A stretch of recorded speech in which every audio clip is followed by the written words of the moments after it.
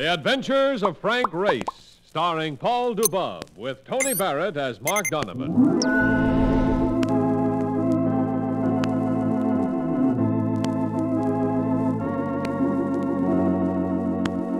The war changed many things, the face of the earth and the people on it. Before the war, Frank Race worked as an attorney, but he traded his law books for the cloak and dagger of the OSS.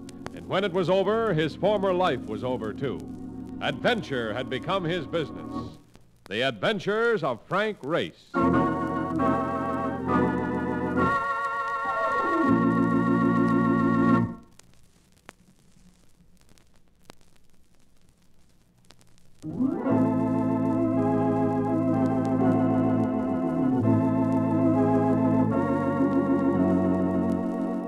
And now we join Frank Race for the adventure of the Gold Worshipper.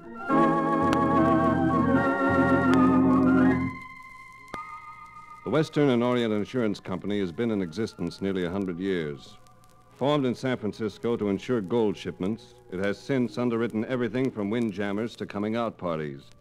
It writes unusual policies and deals with unusual people. So as I entered the home offices on Market Street, I was prepared for an unusual assignment, and I got it. From the lips of Gaylord Stewart, president and general manager. Know anything about Macau, Race? It's no featherbed. One of the toughest spots in the Far East right now. If you've been in Macau, you've no doubt heard of Armando Dutra. Yes, one of the biggest gold brokers in Asia. He asked me to send him the finest investigator I knew. So I called you. Thanks for the confidence. You'll find you can practically write your own ticket on the fee.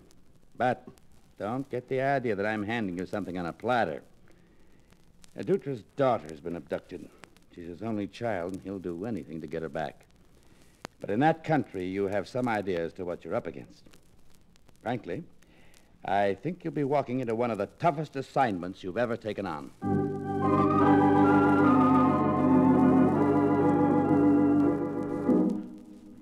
Macau on the south coast of China. Blue skies and a benevolent sun. The last time I'd been there, I'd known nothing but rain. This was quite a change. And I found it hard to retain the feeling that I'd come to participate in violence. Here was a colony about which the poets had sung, and I was ready to believe the lyrics. Then, less than an hour after Mark Donovan and I had checked in at the Bella Vista Hotel, there came a knocking at our door. Visitors already? I'll get it, Mark. Race! I'm all right, Mark. You sure? I've opened doors like that before. Yeah. You twisted just in time on that one. Look at your coat, will you? Powder points. It'll go on the expense account. Look, what's a pitch on this? We only been in town a couple of hours. Could have been a door-to-door salesman who didn't care for my expression. No, wait a minute. I'm for real. Nobody knows us here. Mark, when you move into a thing like this, you're usually pretty well tagged, and by all the wrong people.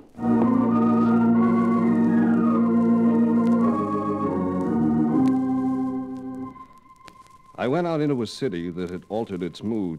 Once again, it had become the place I'd known before, a harbor of danger, of Chinese junks and the gold trade.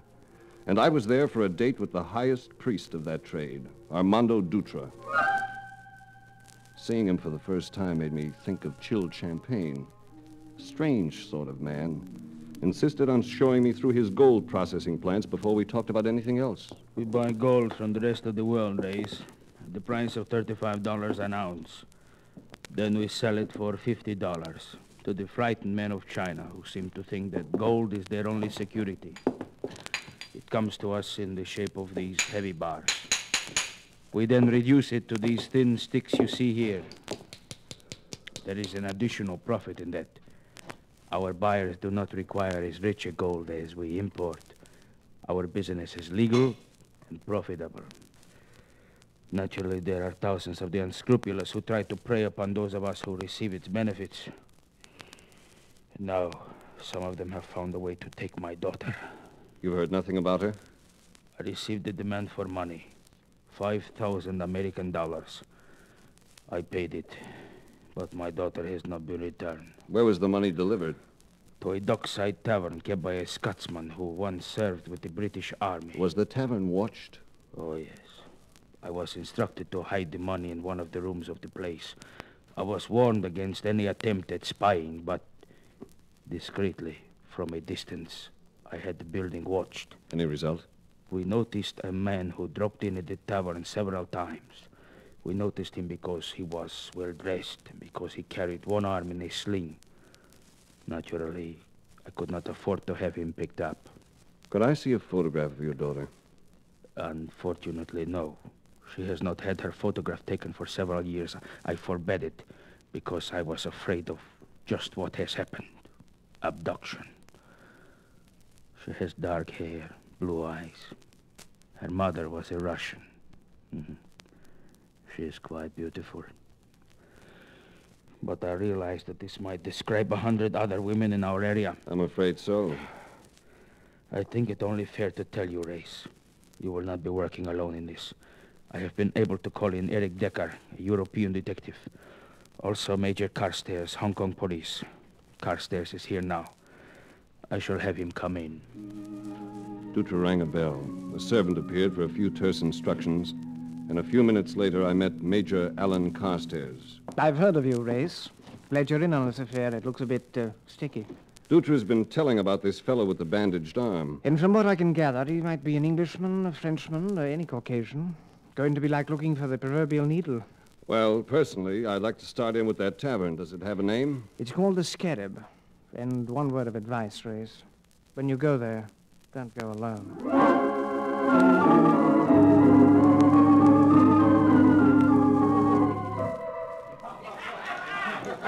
The Scarab. And one look at it gave plenty of reasons for what Carstairs had said. It wasn't hard to spot the proprietor. He stood behind the bar beneath a blown-up picture of himself in kilty uniform. Holy cow, what a layout. I would feel safer in a coffin. Listen, Race, look, if we start anything here, let's do it back to back, huh? Move around, see what you can find out. I'll talk to the owner. All right. What do you have, lad? Scotch and soda. Oh, a yank, eh?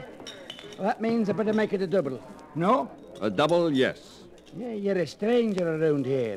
Yes, I'm called Frank Race. I'm Dalglish, which is too much for most of these people, so... So they call you Scotty. Hey. That's a good likeness of you up there, the Argyll and Sutherland Highlanders. You knew our tartan, eh? I know where you were, too. Dunkirk, Ella Lemaine, Normandy. Wait a minute. I'll have a drink with you. And yours is on the house. It's good to meet a lad like you. That goes double, Scotty. And may I say you have a sharp eye for strangers. In this business, you need it. Then possibly you remember a man you had in here a few days ago. A man with his arm in a sling. It's possible that I do remember such a man, but intending no hurt to your feelings, having a quick eye for a stranger and being willing to gossip about him are two different things. So they are, Scotty, so they are. I understand. Good. Here, fling this down your hatch, and it's on the house, too. He was friendly about it, and there was nothing to do but answer his grin with a shrug. But if one man won't talk, there are always others who will. As I finished the second drink, I felt a pull at my sleeve. The act of a little man standing next to me, an emaciated little man with a face like a dose of quinine. I am Cheng. If you would know about this person you seek... He waited for my nod, then led me to a table at the far end of the room. This man with the broken arm. It is important that you find him? Shall we say, quite important.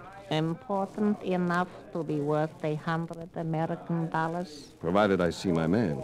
You would perhaps be willing to tear the bills in two and give me half an account? That's agreeable. Here. All right. Now where do I find him? In Little Yellow House at the foot of Royal Street. Come, I will show you.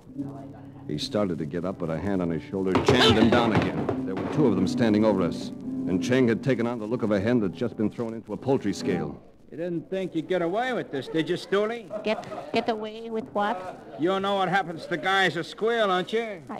I don't know what you mean. It's simple, pal. I just mean it. Cheng twisted, a look of horror on his face as he stared at the knife, a knife that stuck from his chest. He toppled against me, saving my life because the other thug had lunged with the second blade. Get this other guy, too. A blade that drove another gash into Cheng's dying body. I twisted under him, went beneath the table, clutched a pair of legs, and yanked! I was in the middle of a seething mass. Lascars, Chinese, Europeans. It was everybody's fight. I twisted and punched my way toward the door. I got to within 10 feet of it with one eye shut and an arm numb. Race, what did not go, Race? I hate to ruin my bottle goods that way, but he'd have shot you, Race. Hey, Scotty, he certainly would have. Here comes one of 'em, Race. Wait a minute, I'll take this one. And this one is from me. Come on, get out of here, the pair of you. I'll be back to settle with you, Scotty. I'll be back.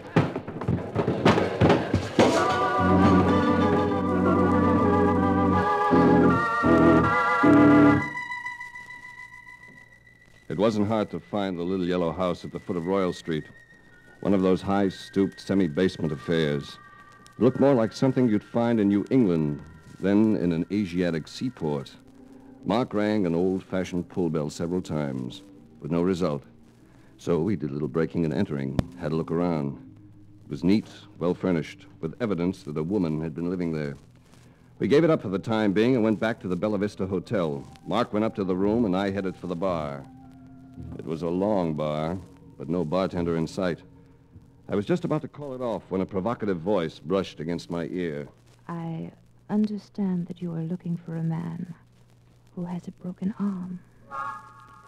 She smelled like a garden in the evening, looked like your favorite dream, and presented a gaze that said, make a pass at me and you'll draw nothing but a right cross. But for such a blonde, I take that kind of a punch any time. So I reached for the glass she was holding. You may not like that. It's a Gibson. I like it, because believe me, I need it. Why, do you want to see the man with his arm in a sling? I write for the newspapers. He's news. Why is he news? Seems to be wrapped up in a grand-scale kidnapping. I could use a scoop on it. How could one be sure that you are a newspaper man? Look, baby, even from one eye, you're a thoroughly beautiful wench, with the doggiest legs I've seen since an aerialist I glimpsed in Paris last month. But if I remember correctly, I did not seek you out. Quite true. It was I who made the approach. Then let's dispense with the police state attitude. You want something of me. What is it? If I took you to that man for this scoop, would you be willing to help him? In what way? He's been hurt. He needs help. But help, that is, shall we say... Of the proper kind? Yes. All right, let's go.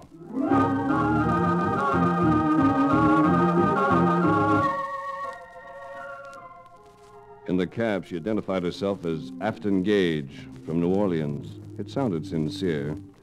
I couldn't feel too sure it wasn't genuine. She wouldn't say anything else about herself, and we finally arrived at the little yellow house on Royal Street. I told the cabbie to wait, and we went up to the door. It's pretty dark. You sure we'll find him here? It is a very old house. I'll have to light the incandescent mantle. There. You know, even in this light, you're beautiful. Where now? Down these stairs. To the basement? Baby, it's dark down there. Would you like me to lead the way, Race? Touché. We go below. Race. Wait. What is it? I thought I... Look! The ceiling! Don't see a thing. Don't see how you can either. Not but... Something going around my neck from behind. A thong. A thong being twisted by her hands. I was being garroted. I tried to kick back, but her shins were too high. I was going unless... With a last effort, I threw myself forward.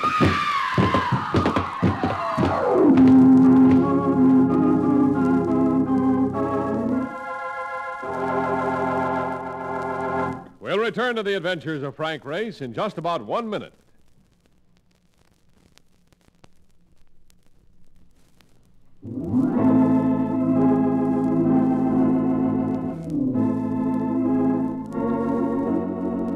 And now back to the adventures of Frank Race.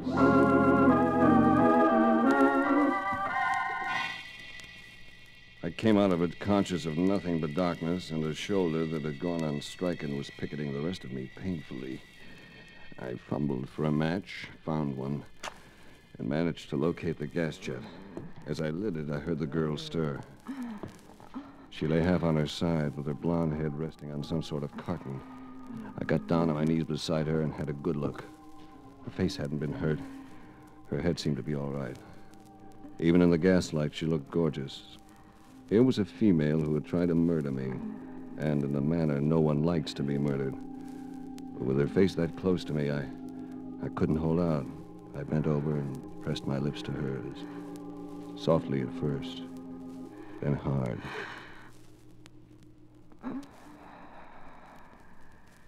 Coming out of it, baby? What happened to us? Nothing much. You tried to throttle me. We pitched down the stairs. I must have been the buffer. You seem to be all in one piece. I think I'm all right. You want to try getting up? Grace, you kissed me after what I did to you. Why? You're very lovely. Is that all it takes? Being lovely? Who knows? Least of all the man who does it. But I'm no problem to myself. You're the question mark. After all, I was only trying to help you. So you make an effort to murder me. Trying to help me? I've been trying to find you to return you to your father. I don't know what you mean. Let's drop the act, baby. That hair of yours, it's lovely, but the tint isn't natural. I had a look just now. The roots are quite dark. All right. So I am Stephanie Dutra. But I want to be let alone. Which means there's a man in the picture. Yes, there is a man. I'm in love with him.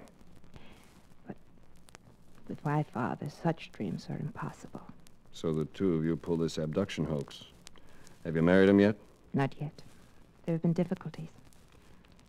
How old are you, Stephanie? That's always a futile question, Race. In her own mind, a woman is always too young or too old. Never of an age to reveal. My guess would be about 19. Well, you're entitled to your judgment. I'm gonna have to take you home, baby. I suppose so. But first, with the arm that still worked, I drew her slowly to her feet, slipped the arm around her, and kissed her again. For a second, I got no reaction at all. And suddenly a pulse seemed to throb through her body. And for just an instant, I felt sure she returned the caress. Grace, what are you trying to prove? Just a little therapy, honey. If it works, you might be a lot happier. Come along. It is your intention to return me to my father. Let's get it over.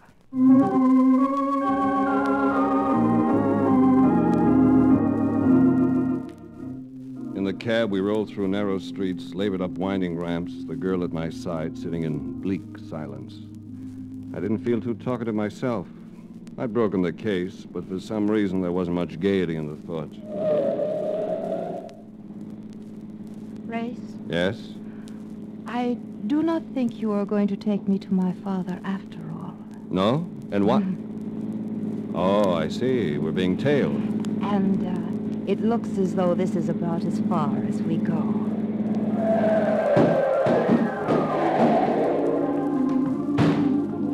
They pop from that car like slices from a toastmaster. 4 of them, including the 2 knife wielders of the Scotsman's Tavern. Move over, doll, while I plug that guy. No. You will leave him alone. I insist on it. Okay, but if he makes one phony move... Race. Goodbye, Race. So long, Stephanie. Lots of luck. Thank you, Race.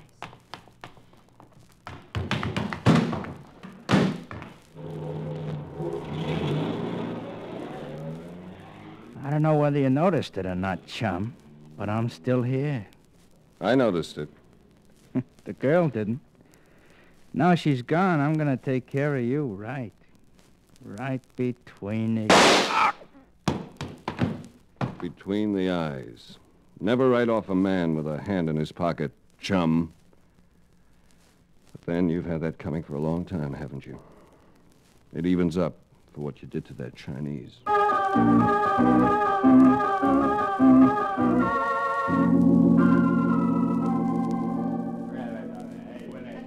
In the lobby of the Bella Vista Hotel, I ran into Major Alan Carstairs, and he shook my hand. Well, Race, I trust you've had more luck on this case than I've encountered. The luck I've had has been mostly bad. I found the girl, all right, then I lost her again. There's nothing simple about the affair. She doesn't want to go back to her father. Oh, one of those things, eh? Well, that means we've really got our work cut out for us. Race! I've been looking all over. Hello, Mark. Hello. Sounds as though you've been hurrying. Oh, you're not kidding. And I got a load of info for you, brother. Something I'm... Oh, I'm sorry, Mark. This is Major Carstairs, Mark Donovan. How do you do? Oh, hi, Major. Race. It's all right, Mark. The Major is in on this with us. Oh. What's the information? Well, give me my breath. Something kind of peculiar. Yes? Look, I'm kicking around the waterfront, wondering what you might be doing, see? When I happened to take a gander at a boat. Not a big boat, one of them jobs that they call a launch. Launch, yes. Yeah, launch. And there's three things about it that make it interesting. Now, first, it was lying very low in the water, see? Second, the engine seemed to be conked out with three guys working on it. And, brother, when I say working, I mean frantically. Tell the story, Mark, will you? Well, and third, one of these jokers is wearing his arm in a sling. Now, this kind of makes me curious, and they all had their heads buried in the hatch up forward, see? So I sneak in for a look at what might be in the cabin, see? I will now give you three guesses. One is enough. Gold. You killjoy. Yeah. Gold. Big gold bars. Maybe a couple of feet long. A whole mess of them. I used to wear it. Come right over here. It wouldn't hurt to take a look at that, Carstairs. I believe we're safe enough in having a look. There's probably no significance to the gold. It's perfectly legal to buy and take it out of Macau. It's only when it reaches other ports that it becomes contraband.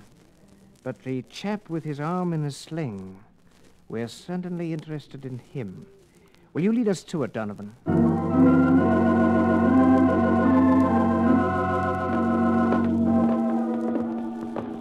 Hold it. There she is.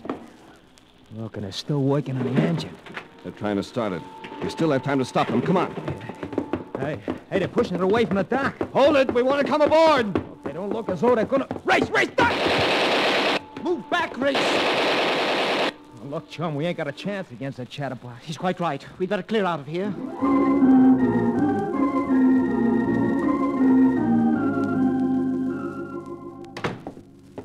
Well, what do you think? I think I'm licked, Mark. I'm not even sure I know what it's all about. I just think a beautiful girl is making some kind of a mistake. But I'm not even sure about that. You mean a Dutra dame? What kind of mistake? She's in love with some fellow who seems to be a first-class heel. I say that, and I don't even know his identity. The way he's involving her in all this grief, I don't know. As I said before, I'm up a tree. Well, you must admit it's exciting anyway. Kidnappings, guys blazing away with Tommy guns, long, thick bars of gold. Ooh, that gold, brother. Would I like to glom onto one of those items? Nothing seems related. Here we get in a fuss over some gold bars on a motorboat, and it does... Wait a minute, Mark. Gold bars. Yeah. So what? Nothing, really. Nothing but a hunch, but I might as well play it. Come on.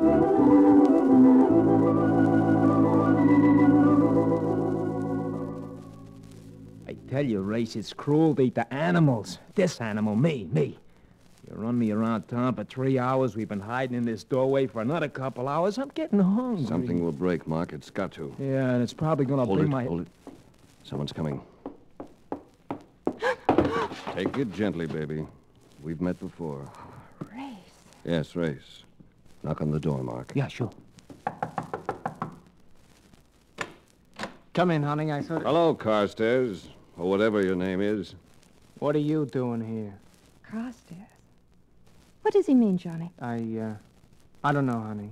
Let's step inside, baby. Close the door, Mark. What did you call him, Stephanie? Johnny? Johnny what? His name is Anders.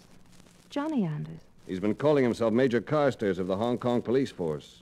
He's been working for your father, trying to solve the mystery of your abduction. Tell me something, baby.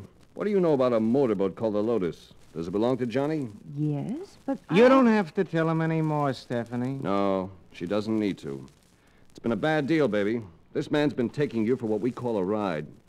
He got information from you, didn't he? About the workings of your father's gold processing plant, about the people who worked there. He needed that information so he could steal about $1 million in gold. You were only part of the loot, Stephanie, believe me. He's weaving quite a fairy tale, honey. Come on, let's get out of here. No, Johnny. I don't think I want to go. Oh, just like that? A few words from this guy and you throw everything out the window. I think I changed my mind before this, Johnny. It's just that now I'm sure of it. Well, that's a shame, honey. Because I can't leave you here, can I? Hold it, Reese! This gun spits lead faster than you can think. I'm sorry I have to do this, but it... Hey, Reese. What tipped you off? I've always thought my pip-pip accent was very good. It wasn't the accent, Johnny. It was that gold. If you'd really been Major Carstairs of the Hong Kong police force, you'd have known that gold never leaves Macau in long, chunky bars. Comes in that way, but they reduce it to small sticks for export. Well, a man can't know everything, can he? But then it doesn't always pay. Take you, Race. You're going to cash in your chips because you knew too much. As of now... Thanks, Mark. I'd almost forgotten you were here. Don't never do that, Race. Well, this fella made that mistake, and look what happened to him.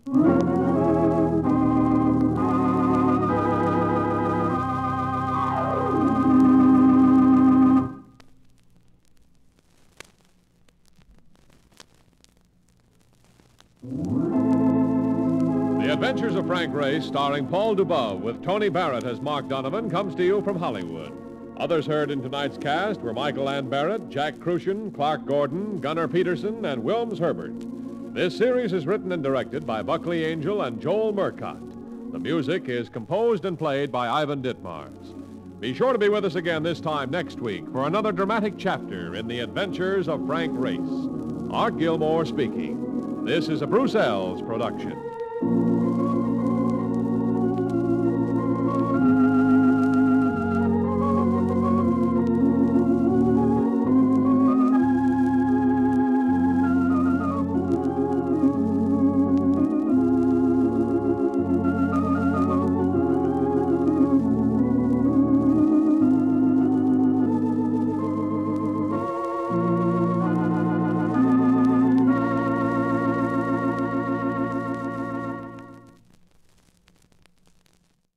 Enjoying the timeless classics on Golden Age Radio?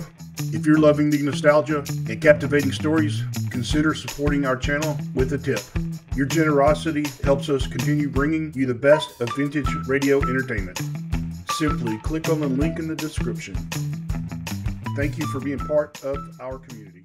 Lost in Brazil invites you on an unforgettable journey, where every moment is an adventure waiting to be discovered. Join us as we uncover the soul of Brazil, one incredible experience at a time. Click on the link in the description and embark on the ultimate Brazilian odyssey. You have been listening to Golden Age Radio, rumble.com/C/GAR, brought to you by G3PL.com. Don't forget to subscribe for more videos.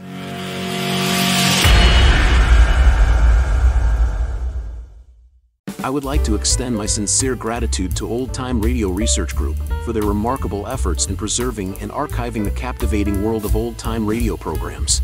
Their dedication to safeguarding these precious audio gems ensures that future generations can relish the enchanting stories, music, and entertainment of the past. Their invaluable contribution allows us to step back in time and experience the magic of radio history firsthand. Their link is in the description below.